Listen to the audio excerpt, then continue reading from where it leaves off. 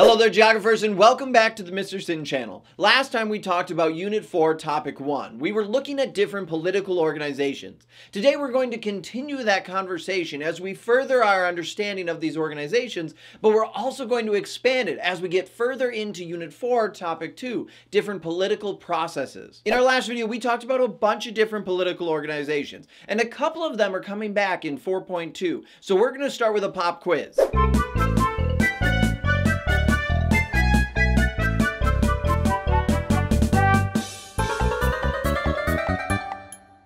And that's time. Hopefully you were able to figure out the answers to those questions. If you're struggling at all, again, make sure you go watch my 4.1 video. It'll go over all those concepts and more. And to check your answers to those questions, make sure you go down to the comment section of this video. I'll have my comment pinned on the top that has the answers. This way it saves us a little bit of time for the video so you can be more efficient with your studying. Now, in order for us to have a full understanding of the political processes today, we have to be able to go back in time. And when we do this, we'll see that countries like to expand. Throughout the course of history, colonialism and imperialism was used. This allowed countries not only to gain more economic power, but political power as well. Colonialism is the practice of one country establishing settlements in another geographic area that does not belong to them. These are often known as colonies.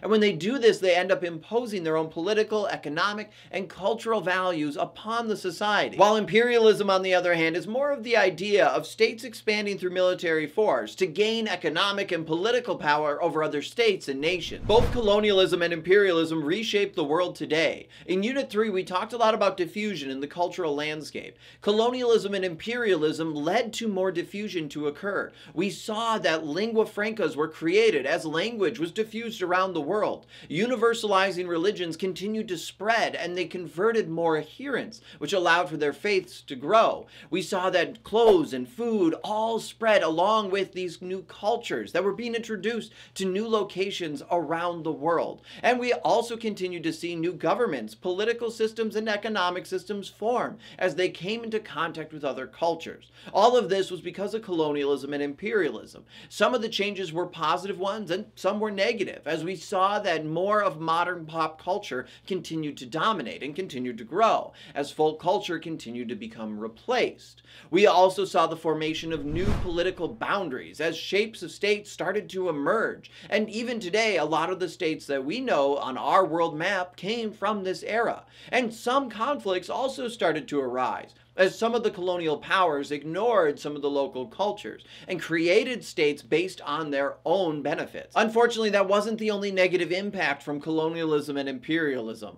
The world also saw the forced migration of enslaved people. A power struggle start to develop between developing countries and the developed countries. As countries started to become independent, they saw that they were still reliant on their former rulers and other more developed countries in the world. This led to a trade imbalance between different countries and commodity dependence. All of this furthered the divide between the developing and the developed world. For example, we could go back to the Scramble for Africa or the Berlin Conference of 1884 to 1885, where we saw European powers colonize the continent of Africa, seeking to gain more resources and also expand their political and economic power. European powers set up Africa in a way that would benefit their own interests. States were created based off longitude and latitude. They were created in a way that made it easy for European powers to get resources out of Africa and to Europe. Colonies and soon-to-be new-formed states lacked substantial infrastructure, education.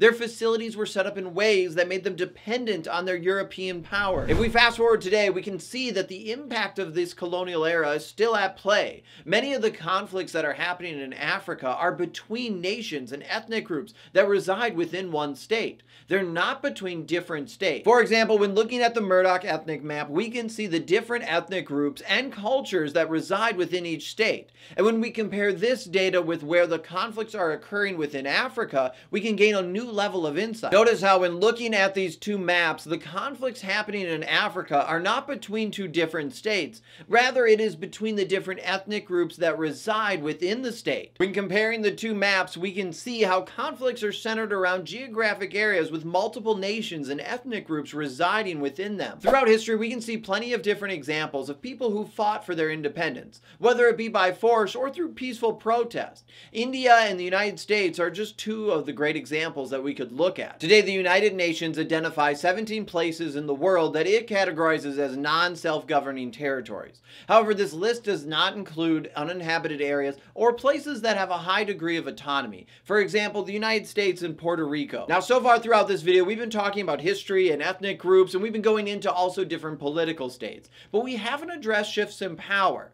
Throughout the course of time, we can see plenty of examples when actually a central government loses some of its power. This shift in power is known as devolution. This is the shift of power from a central government down to regional governments within one state. Notice that we're just focusing on the shift of power here. The state itself is not breaking up. A great example of this could be the United Kingdom. We could look at Scotland, Northern Ireland, and Wales. They all have a high degree of autonomy and control over their own lands, but they're also part of the United Kingdom. Over time, we saw that the central government gave up some of their power for these regional areas to allow them to have some more autonomy. This is devolution. The power is transferring from the central government down.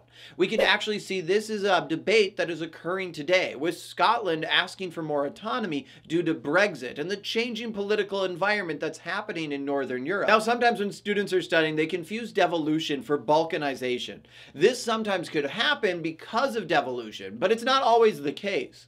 Balkanization is when a state breaks up due to ethnic conflicts within the state. The term comes from the breaking up of Yugoslavia that broke up due to the transfer of power and conflict between different ethnic groups and nations that resided within it. Now, I do want to highlight that the history of Yugoslavia is complex, and I don't have time to go into all the different reasons why the state broke up, or to go into all the different nations that reside within it, but I would encourage you to do that on your own time. All right, geographers, you know the drill by now. The time has come to do our practice quiz. Review the concepts that we've talked about in this video. You can see the questions on the screen right now. Once you're done with them, go check your answers out in the comment section of this video. Also, if you haven't subscribed yet, consider subscribing. It's a great way to support the channel and allows me to make more videos in the future. And if you are struggling in your AP Human Geography class and need that little extra help, don't forget to check out my AP Human Geography Ultimate Review Packet. You can find a link to it in the description of this video. It's a great resource that has practice stuff on all the units in this course, and it'll make sure that you can get an A in the class and a 5 on that national exam. All right, geographers, I'm Mr. Sinn. That's all the time we have for today, and until next time, I'll see you online.